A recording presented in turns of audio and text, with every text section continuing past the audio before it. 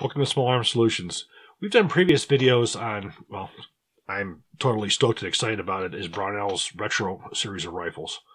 The SHOT Show, they released their BRN-16A1, they released the XBRN16E1 and BRN-16A1, and also a version of the XM177E2. The first series of videos that I did was utilizing their parts to build one of their M16A1 or BRN-16A1 rifles. That was a three-part series on an actual build. And then, must have been not too long ago, a couple weeks or so ago, we released the one on the BRN-601, which was their version of the 601. Today we're going to be talking about the XBRN16E1 and the BRN16A1. Now, the rifle I'm showing you here, I built this about, I don't know, 4 years ago. And this is my favorite of all of the M16 and M4 variations. This is a commercial version of the XM16E1, the first rifle that went to Vietnam with the Army. Now, this rifle here was built off of a no-deck upper and lower receiver and charging handle. Those stripped components are the only non-original parts. Every part that you see on this rifle is original Colt 1965 era parts. This rifle I do not fire it because of, well, one of several reasons. One, if you look at the cost of what it is to try to find original Colt parts for these from 1965, they're astronomical. And second of all, this has all the components that were original and caused problems with the rifle. For instance, this barrel on here is the original 1 in 12 barrel that caused the problems. It was not chrome plated at all. This is the one that caused the chambers to become corroded, and it caused serious failures to extract. The gas tube was the softer material prior to the stainless steel that was prone to damage and corrosion. It has the original Edgewater buffer spring in here that did not work properly with the high cyclic rate of the ball powder. Has the original chrome-plated bolt carrier with the original bolt, which is not shot-peened to deal with a higher rate of fire, and it also has a larger firing pin. You have the original Fiberite pistol grip, the original Fiberite stock with no trap door, the original safety, the original firing control mechanisms, everything. So this is a completely original rifle that I don't fire because of that reason. Those parts are all very difficult to come across, and they're not rated for the modern ammunition with ball propellant. So we're going to forward up to January of this year with the introduction of the XBRN16E1. Again, I was ecstatic when I saw this because, again, my favorite rifle. This rifle here is basically a reproduction of that rifle. However, what it is modified for current use. This is a rifle that's designed for you to go out and shoot with modern day ammunition. So what we're going to do is we're going to go through this one from butt to muzzle. We're going to show exactly what it is. But again, I was just ecstatic. You know, it's amazing when you look at these rifles here and you compare, you know, the really light, you know, maybe 7 pound or so, what it is to the current, you know, 9 or 10 pound M16A4 with all the optics on it. You see where you've really gone backwards from going with a rifle that was supposed to be designed to be as light as possible to the current, which is extremely heavy. So looking at the back, Brownells has introduced a brand new version of the stock pistol grip and handguards. Due to the fact that the parts, which, you know, 10 years ago you couldn't give away M16A1 parts, now they're like unicorns, and when you do find them, they're extremely expensive. So the stock that they have is the original style stock with no trapdoor, which is designed. You also have the sling swivel that goes in the back rather than the fixed of the A1. You have this is more of like a Zytel. This is a much stronger, more durable material than the original ones were. The same thing with the handguards. It's a stronger Zytel type material.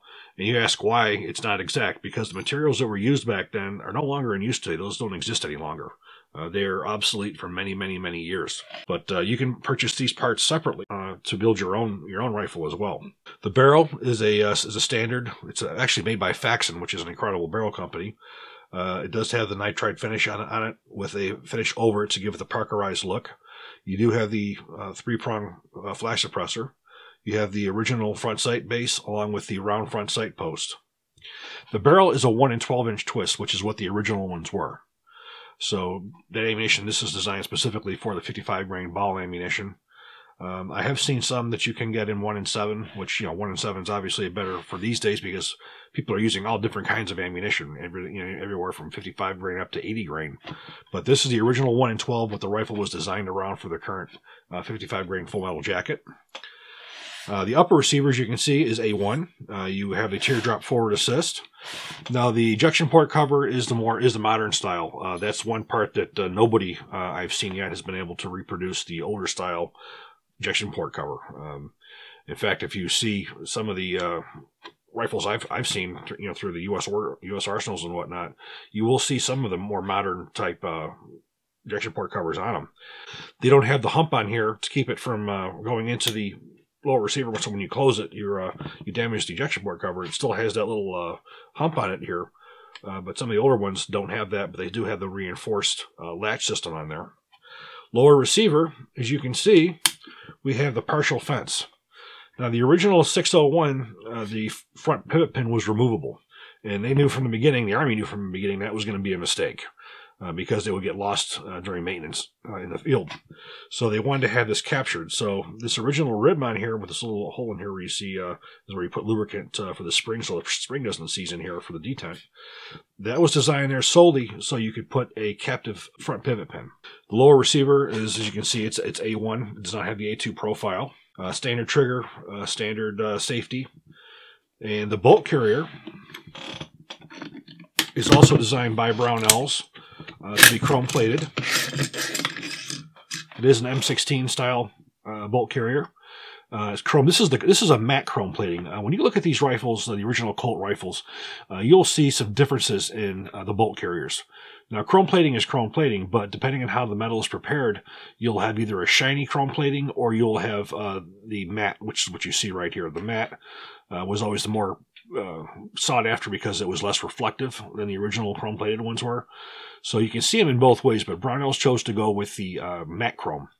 And the bolts are magnetic particle inspected, which means the bolts are fired with a 70,000 PSI proof cartridge, and they're checked with the magnetic particle inspection, which is basically a oil which has little metal shavings. Once it's magnetized, those shavings will go to any stress fractures that are located in the metal, and that will let you know if there's any issues or not.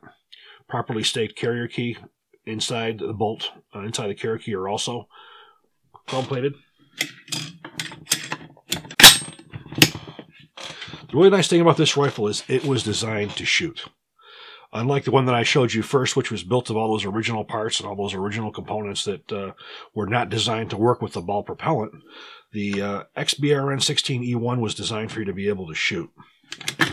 And like I said, I probably got about maybe 600 rounds or so through this thing so far.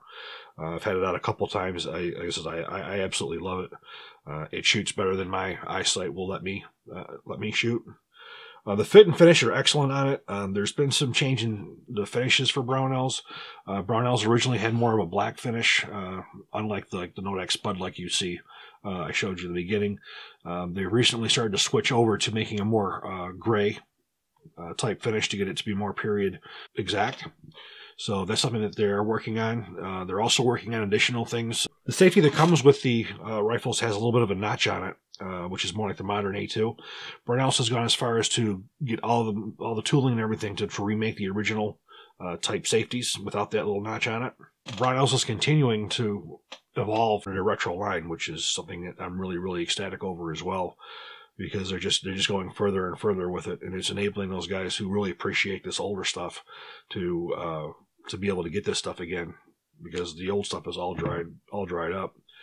Now, the cost of the rifle is $12.99, and it's the same for all the models. Through my last videos and everything, I had people say, well, that's too expensive. There's something you need to understand about this, is you are recreating old and outdated parts. This is not like you can go to somebody who's making an M4, I'm going to order, this pistol grip or this outdated stock or outdated handguards, or even the receivers, which are outdated. If you were to buy a new A1 style upper today, it's going to have the hump on here. It's not going to be the original. And then to go out and have an entire new barrel created. It goes back in time to the 1 in 12, where nobody makes 1 in 12 barrels anymore. It's because of the ammunition. So you're looking at basically redesigning and redeveloping outdated parts and putting them into production for pretty much a smaller production run where it costs more as well. So quite frankly, the $12.99 is not that too far off of base. You will find it cheaper than that. That's the MSRP. But considering this is not built up of parts that are gathered from all over like a standard M4 is, you can get standard M4s for $700-800 right now. But again, you're looking at companies who are making mass numbers of those parts that are all the same and throwing them together versus having to re-engineer and redesign all these components. So what we're going to do is we're going to take this one to the range. We're going to take a look and see how she fires. Again, this is iron sights. This is old school. My eyes aren't what they used to be, but we'll see how it shoots.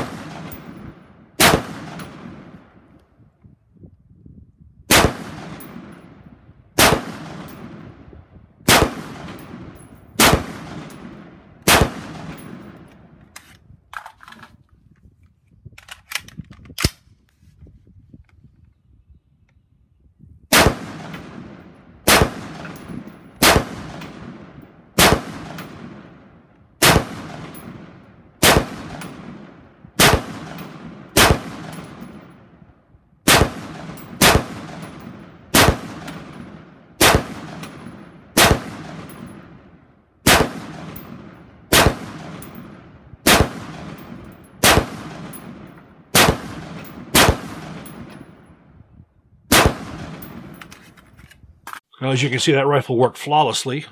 Again, it's my favorite one. There's something about the nostalgia of, this was the rifle used in the Ia Valley. This was the one that was used in all those early days of Vietnam. In fact, it was probably used right up until 1967 when it was replaced by the Model A1. What we have here is their version of the BRN-16A1, which is M16A1. It differs from the XM16 in, first off, you have a complete magazine fence.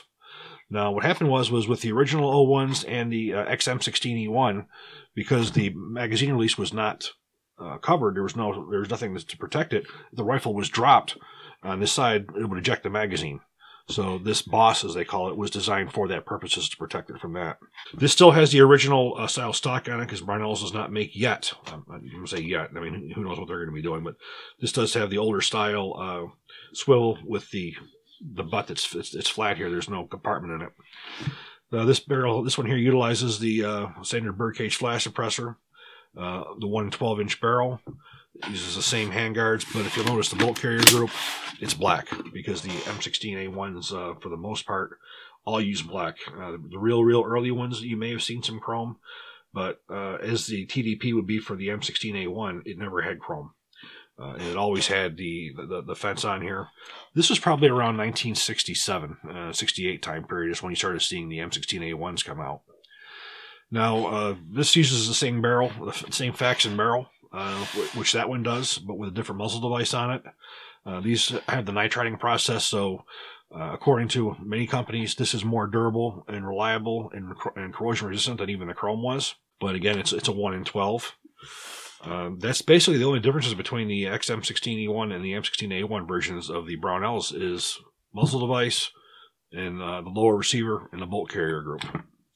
We'll take this one out to the range and we'll see how this one shoots.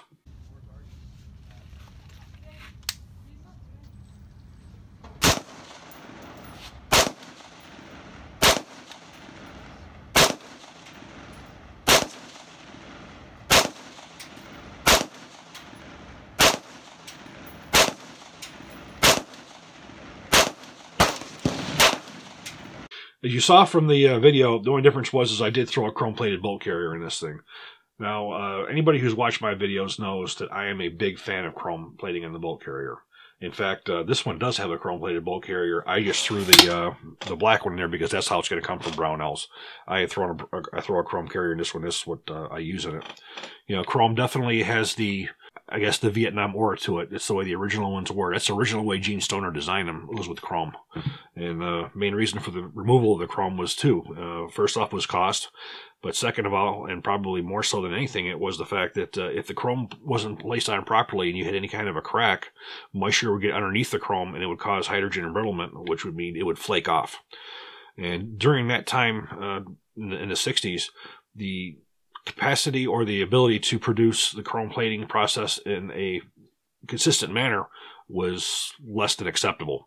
You would have some batches that would come through that were good, some that were bad. There was just not a consistency there like there is now. You buy a chrome-plated carrier now, the process has been perfected over the years, so you don't have the corrosion issues. To me, I just love the chrome. But again, the black was just put in here to show you the way it's going to come from the factory. But Brownells has really done a great job as far as recreating these old rifles.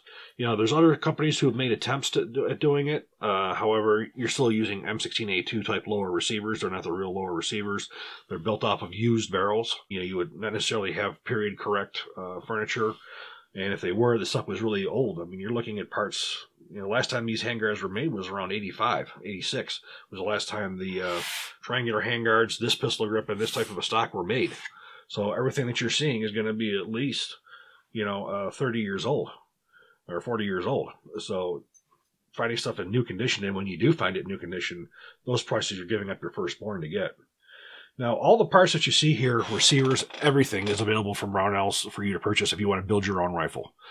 Say you decided you wanted to get your own original parts kit, but you wanted some newer components.